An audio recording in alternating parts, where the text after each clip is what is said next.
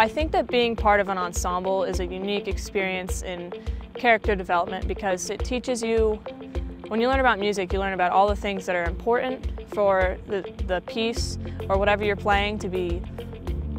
absolutely what it was envisioned to be, whether that was beautiful or maybe it has a little bit of snarl to it, so not exactly beautiful, but that's not the message that you're sending. You have to learn what's important when, and that translates to like your musical part, but then I think that translates to